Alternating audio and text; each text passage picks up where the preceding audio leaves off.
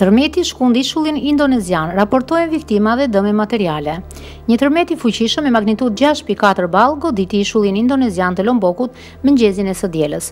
Agjencia e Menaxhimit të Katastrofave në vend raportoi se lëkundja e fortë u regjistrua në orët e para të mëngjesit kur shumica e njerëzve ishin ende në gjumë. Deri tani janë raportuar 3 viktima, ndërsa numri mund të rritet në orët në vazhdim, pasi po vazhdon kontrolli i zonës.